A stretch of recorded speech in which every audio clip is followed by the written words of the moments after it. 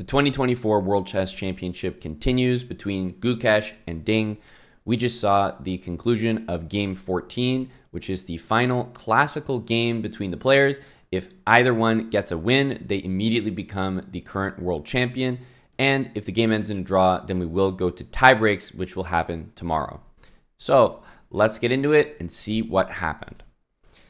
Now, most importantly for this match, as I've already mentioned, everything's on the line. But also, Ding has the white pieces. We just saw Game 13, true resilience from Ding Liren. Gukesh pushed, I thought, very, very nicely, but to no avail. Just better defense, honestly. And with the first move in the final classical game, Ding decides to go for knight f3. Again, stating that whoever wins this game will become world champion, but in the case of a draw, we still have tie breaks, of course, to decide things. So d5 played. Knight f3, whenever you see a strong player play knight f3, it's usually a move that's sort of just fishing for a response and then building your opening off of the response that your opponent gives you. Whereas something like d4, e4, very committal, your opponent sees, okay, he's playing e4 system, let me go c5, I want to play Sicilian. But knight f3, they don't really know if you're going to play c4, d4, e3, g3, b3. There's so many different ways you can still play. But d5 is for sure the best move against this. Ding goes for g3.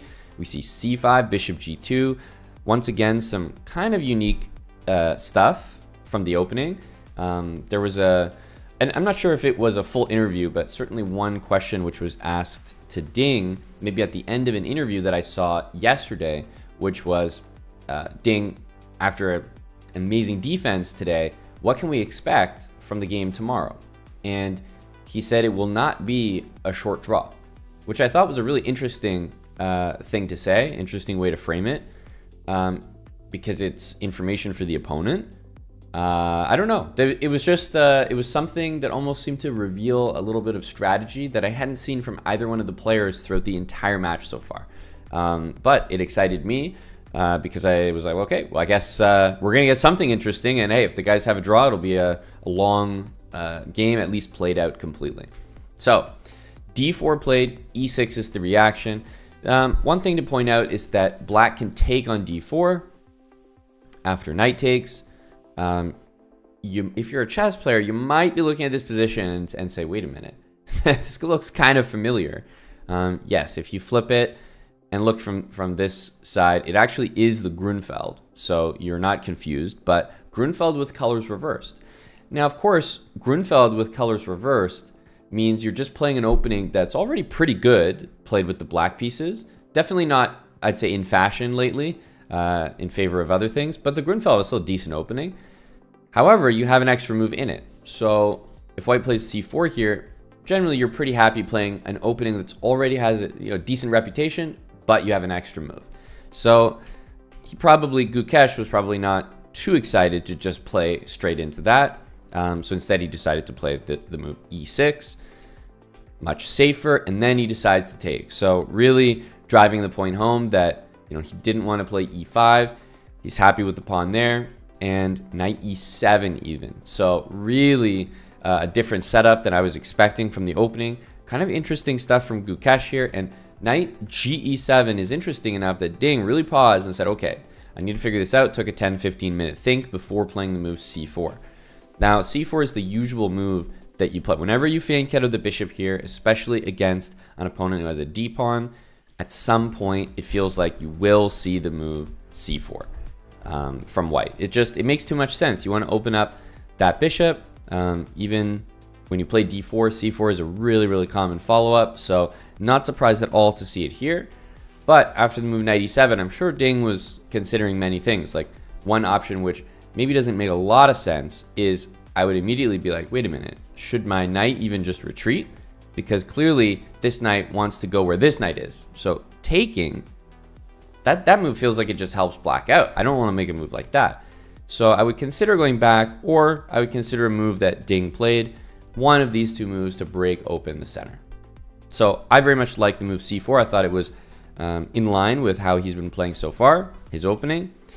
Takes, and knight c6. This is obviously what black is looking to do. Probably the main idea.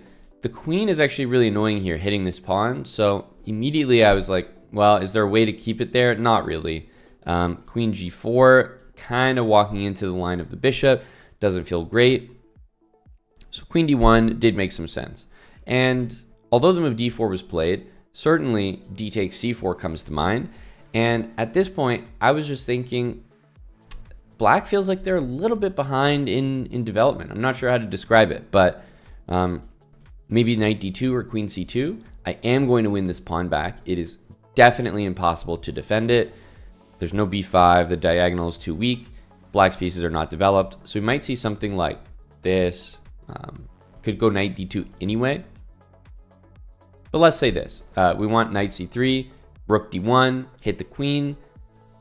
Bishop looks really strong. And if you compare the quality of the pieces, anytime you have these like Catalan structures, or specifically this fianchettoed bishop, just compare the pieces, because the position will often, when white plays d4, c5, it will often look as though this bishop has great diagonals.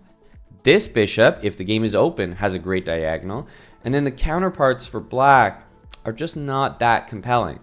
So white, despite having a equal position, pawns even, symmetrical even, I actually believe that white has a clear advantage here.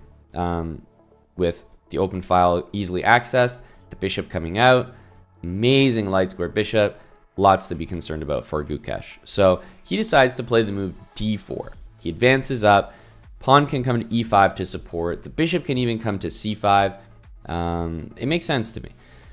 d4 is quite logical, e3 to undermine, and it was at this point where he used the bishop that I realized his strategy. He was probably not going to be using the e-pawn directly. He wants to facilitate a quick castle, and that makes sense. Playing e5 and opening up the e-file with your king there, especially with the bishop still on f8, would not be that good. So we see bishop to c5. Now, bishop c5 also kind of threatens to take. So if white just goes a3, thinking, okay, I'd like to threaten b4, challenge the bishop and maybe the knight, try to win this pawn, black can just take. And this is kind of inconsequential. I would say either piece could take here, if I'm being honest. But position like this, pretty fine for black. I would say black is maybe not better. That's quite a lot to say, but certainly extremely comfortable, and I believe just no problems out of the opening. This pawn here is not great, and the queen's off the board means the king can develop nicely to e7, doesn't even need to castle. So this, what I'm saying is that I think this carries a little bit of a threat here, bishop c5. It's not just a defensive move, and that's why Ding is more or less forced to capture. So takes, bishop takes back, that might surprise you, but this move has something in particular that's wrong with it. I can give you guys a second right now to think for yourselves. You can pause if you want to. But yes, this move immediately falls into the move b4. Now, it does not immediately win a piece because black has the option of just retreating, but it is a terrible move because white gains a lot of space. Black has to retreat, play a move like this, and then we can just go like this, knight c3, amazing position. And no, it cannot be taken due to that great queen a4 check move. Knight c6, we can just grab it, and we will pick up this bishop. So a nice little trap there. But it means that you have to capture in the center with an unorthodox piece. Now, Gukesh certainly was not caught off guard here that he intended to do this, but it's just a reminder, the routine capture knight d4 does not actually work. Knight c3, Ding allowing bishop takes c3. I'm not going to lie, it's very tempting. It's definitely a consideration. Bishop takes c3. I was wondering whether we would see this. Probably just take back, and at this point, let's say we do something like this and castle. White will sink the bishop in on d6, anchor it in with the pawn on c5, and the quality of that bishop compared to its counterpart on c8 will be felt, along with the presence of the bishop pair. So you think about it for a sec, it looks tempting, double the pawns like that, doubled isolated pawns, but no, it is no good. Gukesh decides to just castle. We see the move knight b5, looking to remove the bishop, and then hopefully white's bishop is able to develop. Like maybe if the bishop goes here, I might feel more comfortable on this diagonal. If the bishop goes here, maybe I want this diagonal. TBD. Black decides to go bishop b6, and I thought at this moment, as I'm sure many players watching would be able to see, along with the help of the engine, that it did feel relatively obvious to me that Ding should move the queen here, and then maybe consider a rook d1 move. And the reason I say that, and let's take queen e2, which is the recommended move here. So if the knight gets attacked, then rook d1. And now the thing is, we don't immediately have to retreat the knight back. There's some cases where knight d6 is played, but I would certainly still play knight c3. So let's put the queen somewhere. Queen e7, knight c3. And it's like, well, what's the difference here? Because knight d4 can still be played. So when knight d4 is played, yes, we have to move our queen, but it's not so obvious because this bishop cannot develop. Remember, it can't move because the e-pawn is in the way, but also the bishop's in the way of the b-pawn, which is in the way of the bishop, so it's quite a long journey to get developed. Bishop e3 is coming. There happens to be a beautiful knight d5 resource here, which is a major threat in the position and kind of a cause for concern. And white's just developing with tempo. So that rook d1, just taking control of the d-file was a really key idea here that I think Ding just misevaluated or didn't give enough thought to, clearly. Because, yeah, for someone his caliber, I thought this was relatively straightforward. Instead, what we saw from Ding was the kind of passive-looking b3. Like, not a bad move, but look, Gukesh is going to kick the knight out. Then he returns the bishop to d4, and then he anchors it in with e5. This is all kind of forced. I just thought after e5, everything made so much sense for Gukesh. All of a sudden, bishop has an easy development. The bishop here is actually pinning the knight, so it kind of delays white jumping in like that. And the bishop on d4 is anchored quite nicely. Compare that to a position that you could have had like this, where this knight is absolutely not anchored in, right? Queen e4, bishop e3, we're ready to dislodge it. There are tactics in the position. The bishop does not have an easy development. So let's say you play the move e5, right? Knight d5, right? The queen has had to move to a square that's not comfortable. But taking the d-file is everything. So I don't know. You know, sometimes you hear people be like, oh, huge chance missed by Ding because they see the engine go up. But this is one where I actually really believe that this was a fairly major chance to not win the game, but just seize a comfortable position that Ding missed. I did think that this was one that was not that hard to spot. But b3, bishop b2, and then queen d2 at the end. Yeah, I wasn't too impressed by this. I thought Gukesh after the move bishop e6, he might not be completely fine here, but I thought that he was well on his way to equality. Knight d5, absolutely. And full credit to Gukesh for this one. I really liked the move b5. I thought he was striking at the right time. His pieces are all developed to very nice squares. And yeah, just didn't really see a problem with this. So, for example, if bishop takes on d4, this is a critical line, honestly.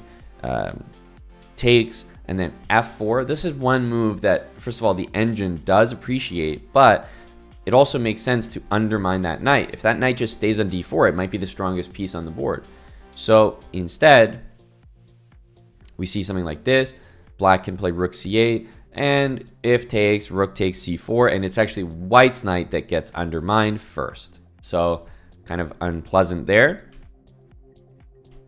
And of course, you can't take this one because the knight is hanging. So I thought this was maybe what Ding was going to go for. It's also a really easy line to play. If the pawn takes, we have knight f4. And then we have a couple attacks there. We can take. Pawn on d4 should be very weak. Another good looking position. So yeah, I actually thought bishop d4 f4 was what Ding was going to go for. But instead we see this, which once again, I was just not impressed by this move either. I thought we're relinquishing almost all the potential advantage we could have had. Takes and knight f4. Like, look, knight f4 does work. I see the idea. We're hitting the knight. But I was starting to get the feeling when I saw, b5 takes and knight f4, I was like, really? This is the line that we've calculated out? And predictably, Ding is down on time compared to Gukesh, but nothing crazy. And there were some really, like takes in f4 I thought made a lot of sense. He doesn't have to go into the line that we just discussed there. I really did think that this was playable, right? We don't need to take here. Instead, we could just defend. And yeah, I thought this was definitely an attempt. But even this, remember, my initial problem is with the move b3. So I think Ding has missed one major chance to take the d file. And then maybe just a chance to keep things going here in this line. But now we can see after knight f4, there's no way Ding is going to be better in this game because, yeah, he just takes it. More trades. Gukesh defends the pawn. Taking here is just not at all what you're trying to play. You start to get scared for your own king there. The queen comes out, the bishop, the rook sliding over. You can't play that way. So he finally takes the d file, and then he plays bishop f3. And Ding, I have to admit, he had me confused here because I was seeing that he was missing opportunities, you know, with queen e2 earlier, missing opportunities maybe with the f4 idea. And that's fine if you're not trying too hard to win. But then my question is, why didn't Ding go for bishop here at this point? Now, he played a fine move. He played bishop f3. But I was starting to get the feeling as I was watching. And by the way, I actually did wake up for some reason and was watching. I don't know, just the hype of the final classical game had me interested, which is an indication maybe of how interesting I think this match really has been. But why not bishop here? And then I was, you know, as I was processing this, I was like, well, to be honest, I don't know. Is it the move f3? Like, is this the move that bothers? Maybe takes and then something like f3? And I was trying to see how maybe the queen could get in, and that could be a little scary. But this pawn really should be a goner, like not something you can rely on. So I just wasn't seeing it. Yes, if the pawn takes, we just take back. The bishop has no squares, so you're going to get a forced exchange here. And it just felt like, are we really playing for a win by bringing the bishop back? I don't know. At some point, you just have to admit, like, okay, I'm not really playing for a win. I missed some chances. Queen e2, f4.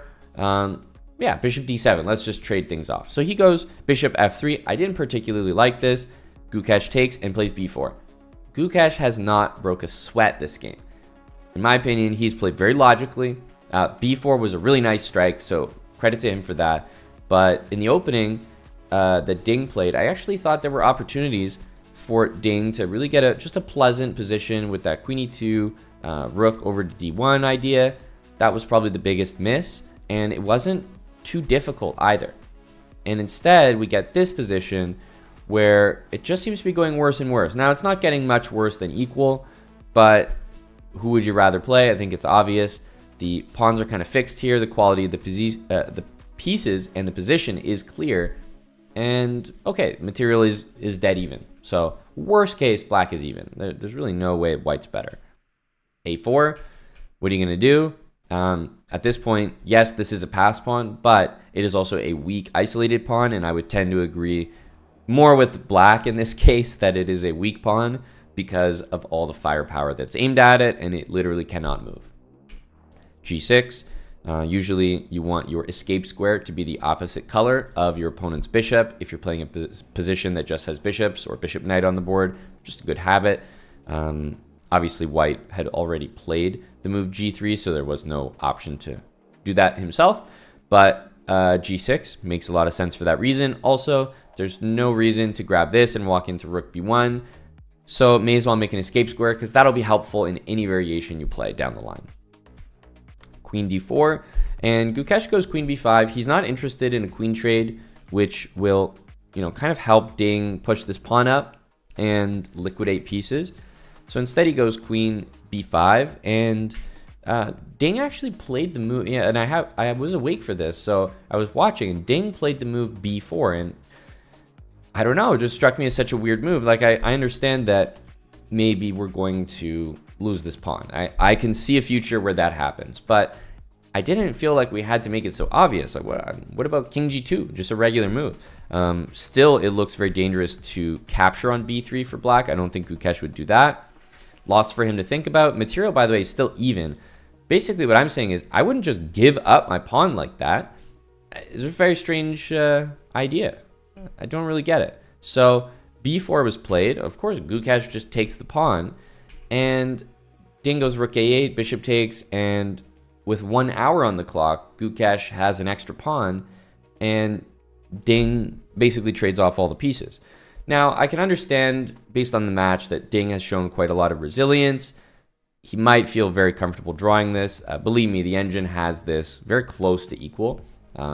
Nothing crazy. Like, this probably should be a draw, but it's not a rook endgame. If it was a rook endgame, which, by the way, was the same as last game, there was a rook endgame that was a draw, that I understand. A rook endgame, that's theoretical. But add a bishop on the board, I don't know. I've started calling it out. That's unacceptable. I don't think that this is an immediate draw. Now, Ding is a great defender. We might see a draw here, but it just doesn't make sense. Why make yourself work this hard? I didn't agree with, you know, that missing that queen e2 idea earlier. Certainly didn't agree with the way things traded after b5, just capturing, letting everything happen. And then definitely did not agree with b4. And I'm starting to think, like, what's Ding doing? This is game 14. This is the kind of game we're coming out with. It's like, okay, well, you better lean on your best skill that you've had all match, which is resilience, because just felt very unnecessary to me to have the white pieces in game 14, final classical game, and play like this, where honestly, and rightly so, Gukesh plays on because what the heck? Of course, I'm up a pawn, he's saying, and I've got bishops on the board. That's key. All right, it really makes a difference for potential winning chances. As you see here, he offers a trade. No, absolutely not. And while he makes a threat here, the bishop is able to defend. Of course, we won't see a rook trade either. Ding just seemed to be desperately trying to trade at all opportunities. Rook e1 is to stop bishop e4, another proposed trade, but he offered a bishop trade, offered a rook trade, and yeah, just felt like he was trying too hard. But nevertheless, Ding is a phenomenal defender, and guess what? He's here phenomenally defending, and he's going to have to do a phenomenal job because that's he's put himself in a position that does not look very enjoyable to me. He's shuffling here. Gukesh doesn't need a winning plan because right now, if the match goes to tie breaks, you know, he's still got a chance in tie breaks, so he doesn't have to go crazy to try to win this game, but he certainly will keep playing. Why the heck not? Okay.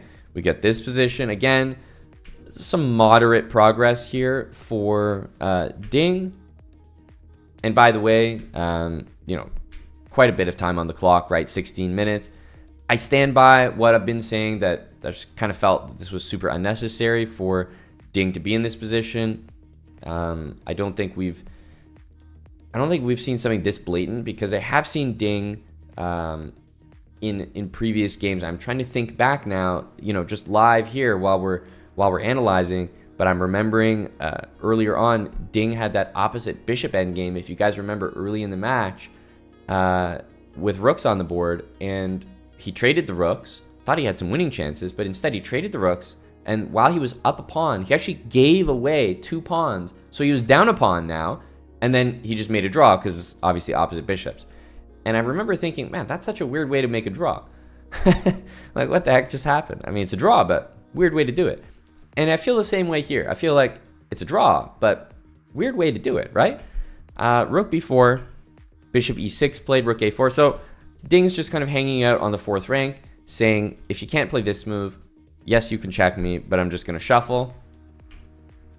Rook b2, bishop a8. I think the bishop could really go anywhere, but clearly there's a couple squares off limits here. Maybe you start to get a bit concerned about how the rook could be utilized, but I would still say bishop g2 is more than fine. Bishop h1 is a strange move. You definitely don't want to play that. And bishop c6, maybe he's thinking that it could be attacked by a king in some moments. So, and it's hard to read into too much.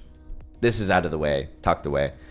King comes in, rook f4, king in. I thought, honestly, we would see rook a4 here. But the current world champion, Ding Liren, he makes the move that he will come to regret for a very long time here. Rook f2 was played, and rook f2, I can tell you, loses on the spot, immediately, irrefutable. Nothing Ding can do anymore.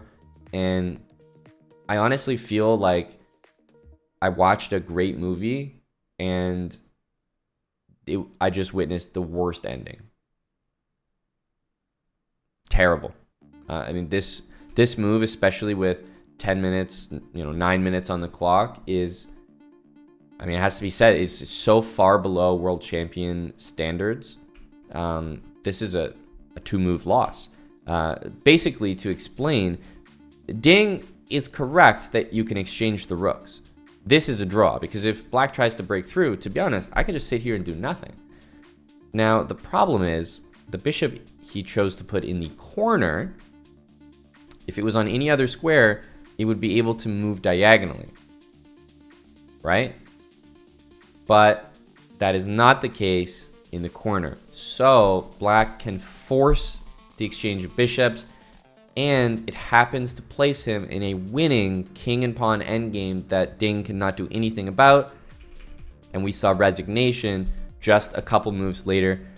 Total heartbreak for Ding, but I find it hard to generate sympathy, if I'm being honest. And this comes from someone who's definitely been impressed by Ding's resilience, his play this match. Older generation of players myself. Ding is actually, I think he's exactly my year. I think he might be 1992. I played in the same tournaments as Ding growing up. And I was even looking back on some of my old tournaments. He was actually in them, just crushing the field, while I was quite lower rated at world competition. So this is someone who I'm rooting for, my generation. But this is indefensible. Rook f2 is just horrible. There's time on the clock. I mean, I see exactly what he's missing. He's just missing the bishop's not here, because then he could avoid that trade.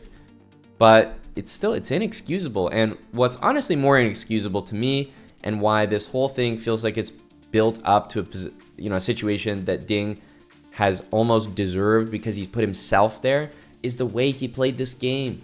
This is not how you close out the classical portion of the match. He could have steered this into a drawish direction if he wanted to, but it seems like he started out ambitious, switched his, changed his mind through in the middle of the game, and all of a sudden he's trying to backpedal, make a draw, but he's making it too obvious.